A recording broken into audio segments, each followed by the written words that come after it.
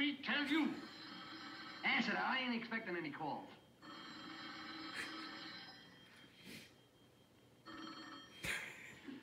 Dean Forrester? Yes, Mr. Stanhope, I did call you. I would like to give you a report on your protégés.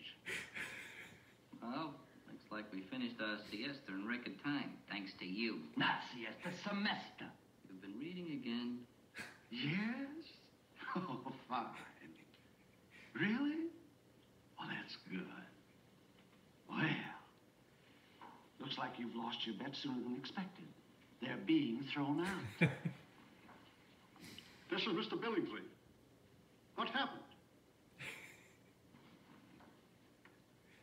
Oh. Don't do anything now. Give them another chance. I'll pay all damages. Yes, Mr. Billingsley, but they are impossible. I know, but... Very well, Mr. Billingsley. I shall go against my better judgment and give them one more chance. Goodbye. Oh, shit. I'm going to overlook your behavior this time, but one more infraction of the rules, and out you go. Dean, I absolutely assure you there'll be no more fractures of the rules. I'll see to it with this one good fist. Catch it. Out. Yes, sir. Happy apoplexy. Now, where is my headache powder? Ah. Oh, Professor, let me help you with that. I'm a good mixer. Do you realize that you nearly destroyed a genuine Ming Vase? Well, I heard of Ming Coats, but Ming Vase, I never heard of them.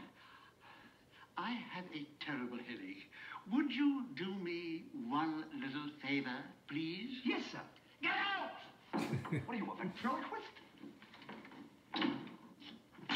Professor, just back to say goodbye. My precious Ming Vase. Oh, I'll never get it together again. Oh, shit.